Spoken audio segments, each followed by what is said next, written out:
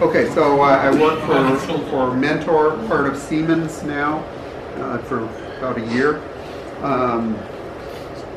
Anyway, and I work on a product called Caliber. It's an electronic design automation analysis tool. So it's a large C++ application. I've talked about it a few times in other conferences. One of the things that we have is there's a lot of Tcl interfaces that let people get at things that are inside of the tool and manipulate them and that sort of thing. So one of the things that we've run into with this is we'll build up large C++ data structures and let people move through them and explore them from within Tcl. And so the management of those large objects is really critical for memory management and making things simple for the users. So we want to give them an easy Tcl interface, create this large data structure, and then make sure that when they're done with it, it can go away. So of course, Tcl doesn't have garbage collection, and then we found that managing the lifetimes of those objects is kind of a challenge, and it's a problem that exists in normal Tcl applications, just on things like file handles. So that's the example I'm using through here for most of the things. So if we look at sort of the standard thing you do when you're going to write to a file, you open the file, put some stuff into it, and then you close it. If you don't close it, it's likely not to get flushed, and strange things will happen. So you want to make sure you close it. Well, so that gives you some difficulty with managing the lifetime of it, especially if you're maybe opening it in one place in the program and trying to close it someplace else. How do you make sure it gets closed? So you might forget, somebody might put in a return before the close, might throw an exception from some command before the close. There's lots of ways to end up not closing the file. So how do you get around this? Well, so one of the kind of canonical things is trace will do everything. Trace will follow the things you need and tell you when it goes away, and then you can get rid of it. So you can create a little cleanup proc, and then open your file, set the trace, and then write to it. And there's no close at the end, but the close gets called because of the trace. So that works pretty well, but it has some problems too. You have to remember to put the trace on. It's another. You can't just create an object and use it. So you have to know there's a file to be closed, so it's the responsibility on the user to close the file, and not if you're trying to create a file object, or maybe even have other hidden resources in your object that have to be closed. It doesn't really work. The other thing is it doesn't work at the global scope. Now the documentation for trace says that it works. So if you, instead of putting this in a proc, if you just put that in a script and run it with Tcl'2018, this thing never gets called because the trace never gets fired. It says in the trace documentation that unsec gets called at the end when the interpreter is closed, but I think exit gets you out before that happens. So basically that doesn't happen when you just have a straight Tcl shell. So those are the two big problems with that. Doesn't work in a global, just a Tcl'2018 script, and it also you just have to remember to set the trace up. It kind of gives you more things. So now you can hide. If you use something like iTcl or Tcl'00, you can create a destructor and have it do certain things, but still you have to, when you're using it, you have to first create it and then delete it. Delete the object at the end. Now there is actually a way in iTcl, so you still have to call delete. You have to worry about that exception or the premature return. Now there is this thing called iTcl local. So that does kind of interesting stuff in that it makes the destructor fire when you leave that proc. So it basically says we'll create a local variable. So I was like, yeah, that's really what I need. How does that work?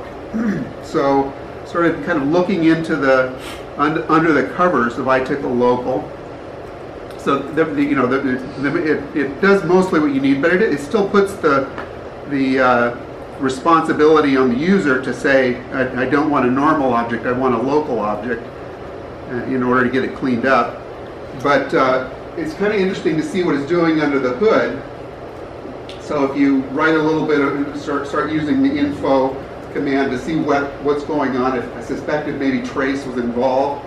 And so if you write a little bit of Tcl around that Tcl local, you find out that there's a special magic variable, iTcl local dash the name of the thing you're trying to trace.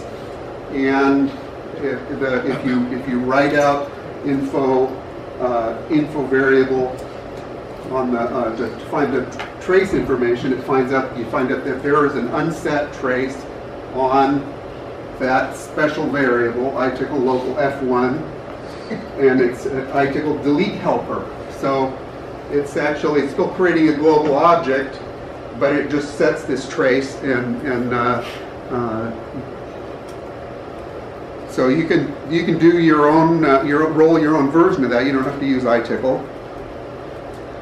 So create the same cleanup thing we had before, and then so I'm going to create a proc that's going to say I'm going to open a file and close it, and I'm going to do it in the scope of the thing that called me. So I'm going to create a function here that's going to open my file and then set it up to delete itself when it goes out of scope. So what I do is go ahead and open the file. I want to work in the calling processes space. I'm going to create a secret variable up there. This is this iTcl local dash f1 that we saw before. I'm going to make sure that thing is created. I'm going to trace it up there as well. So it's going to clean up the file, and then I'm going to return the file handle, and the user can use that. So then what the user does is he calls it with my special method, and it creates the file. He can then write to it, and he doesn't have to close it. It'll go away when proc returns.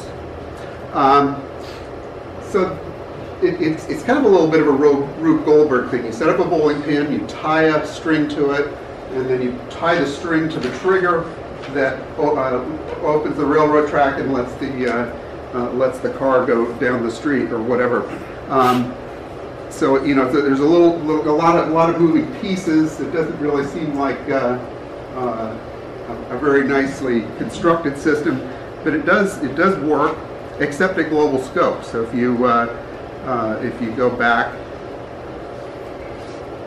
if you try to do this, if you call this from global scope, again the trace doesn't fire, and so it has to be called from inside of a proc, as we see here. So that the key is that when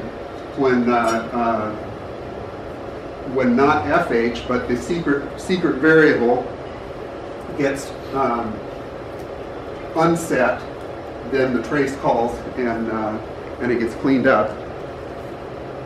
And so a little clumsy, and it doesn't work at the global scope. So the try finally mechanism also gives you another way to do the close-up, but that also puts the responsibility on the user. I couldn't think of a way to sort of hide the try and the finally. Somebody might be able to figure out how to get the try and the finally separated from one another, but and that one actually does work at global scope. So you can put that code in a Tcl script, and it will close the file and print out the closing the file message even at the global scope.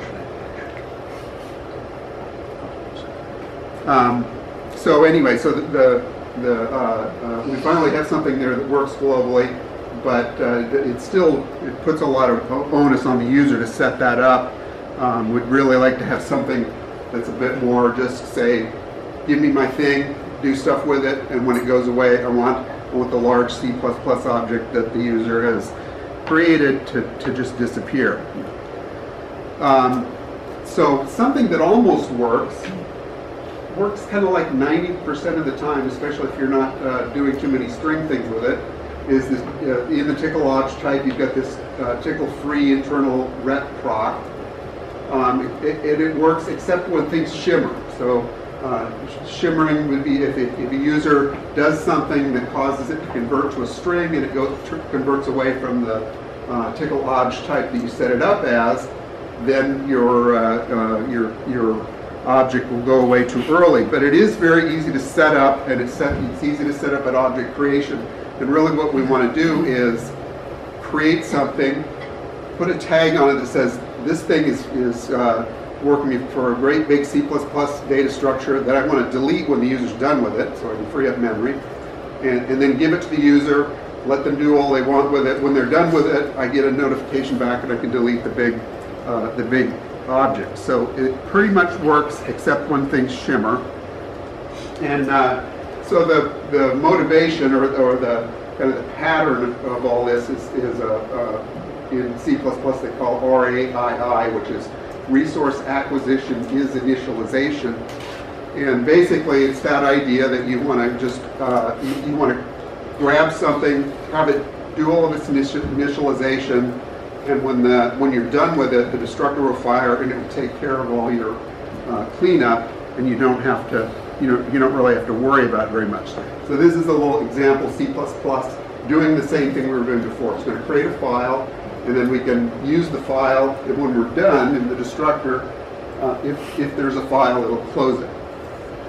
And so when you use that in C++, you can use it on a stack. It's just to create the file and then write to it. You don't have to do anything more. It'll close the file at the end of the process. You can also use it in a more of a say on the heap. We say in C++. So you create one, you can pass it around to lots of different places. This one shows an example using the standard shared pointer, which is kind of a little bit like a Tcl'.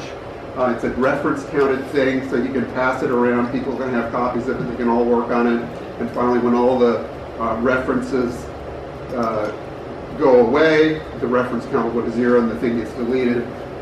So the use of it there would be, say I want to create this factory that is going to create one of these things. It builds it up, returns it, and then have a pointer to it that I can use to print things to, and I don't have to worry about when I fall out the end of main, it's going to be deleted. It's going to be deleted and the file will be closed. So that's kind of the motivation. I'd like to have something in Tcl that was that kind of simple and that easy. This is a really kind of a key concept in C++. Since it doesn't have garbage collection, we want simple ways to manage memory and so forth. And so this is really one of the things they drive into you early on in C++ is to how to write code that does this, rather than you can also say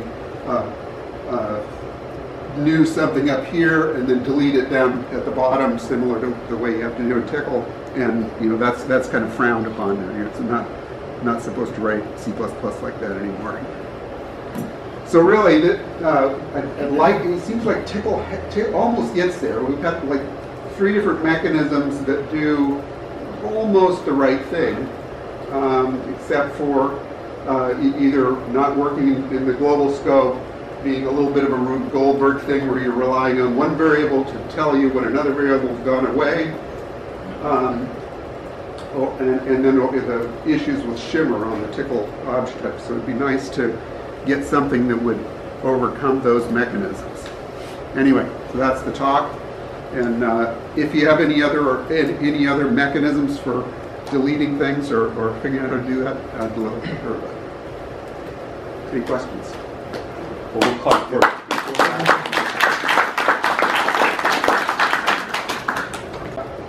You mean in terms of on the unset? Do you need a functioning exit command? The scripts sometimes use the exit command. The exit in the global scope thing is not too big of a problem for our scripts, because if you exit, you're exiting, and Usually that's so memory's not your concern there, but if you have things like databases you need to shut down or that sort of thing, that would limit the effectiveness there. So we don't run into the problem with exit or with the global scope. We're usually, everything's inside of a proc anyway, so that's just one of the things I noticed in trying to set these examples up. If you can do without the exit command, and your scripts are running in either Tcl'2018 or some other executable that's built around the Tcl main routine, then replacing exit with a no operation proc will solve your it doesn't work at global level. Oh, okay, so then it'll clean up. Then you'll have a clean tear down of the internal. I was wondering if there was some kind of a thing like that. Okay. That's the only way you can do it because exit complicates things. Right. It doesn't do the traces, I'm guessing, right? So, and faster. So yeah. Yes. I've encountered this obviously before, and we've got a small GitHub publish called GC class, which incorporates a lot of these ideas with the subtle change, and that instead of new or create, as your kind of constructor methods, you have inst var, and you pass it a variable name to create a more scope, and the traces apply to that. Right. Into that, it writes the object command name.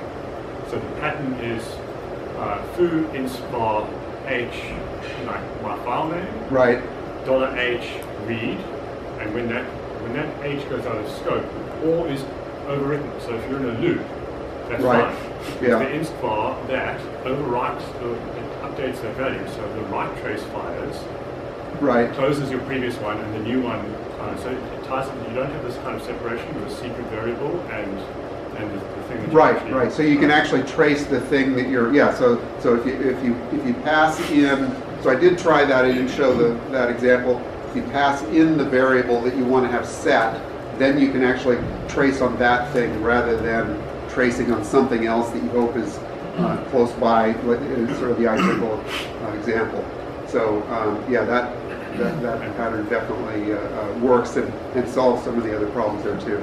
Also with the update, because in the secret variable case, if you're in a loop, you need instances.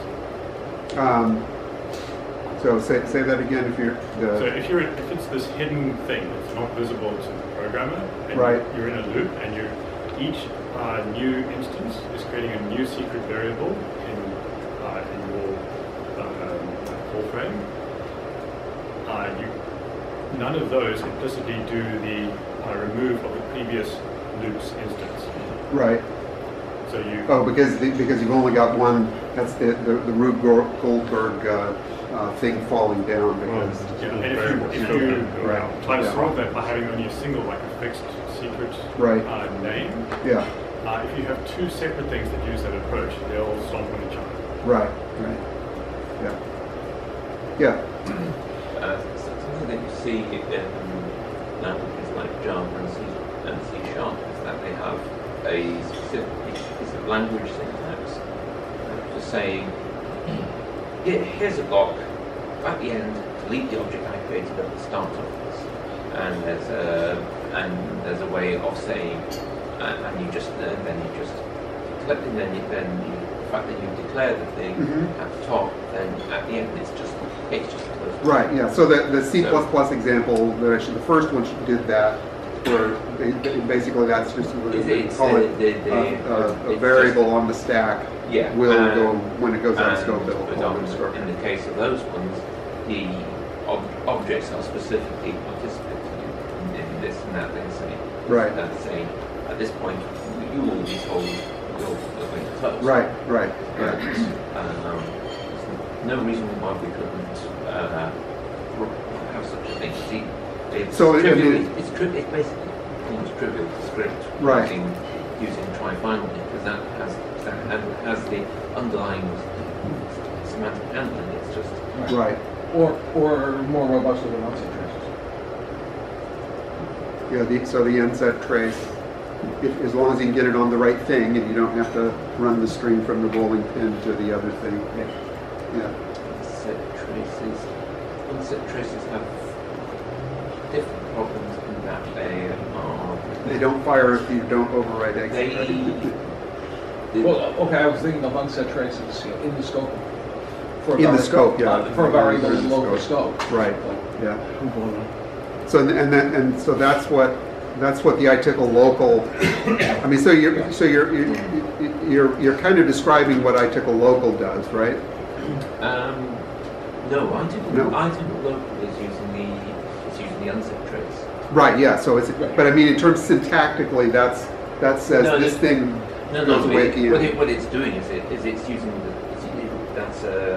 I'm describing a structural technique, not a trace technique. Oh, I mean, just in terms of, you were talking about what C# does. C# In Java, you have this mechanism that you can declare something and say it should go away. And then it goes away when the flow of execution is syntactically, which is in.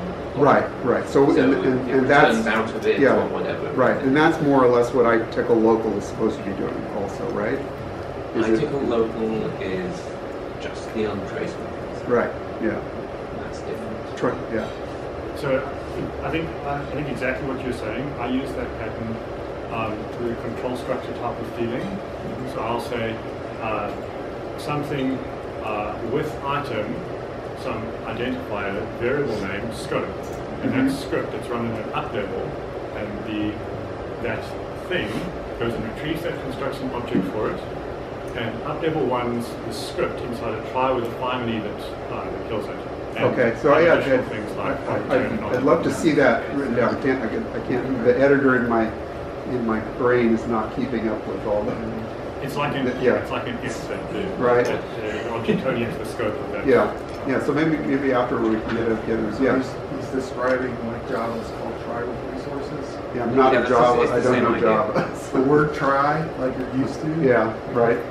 Then before the block, parentheses, creation of variables that have resources. Okay. Right. Then when the block exits, even in an exception condition, it Right. actually calls the close method of those variables that were created. Okay. It's not just destructors, it's actually Right. you have to be closable. But that way you can't be, as a programmer in Java, you'd be forced to handle the exceptions. Right. But this way it's like, oh, but I know what I want you to do in the case of the exceptions is essentially call the destructors. Right. So it makes that all into one syntactically smooth pattern. Right. Okay. All right.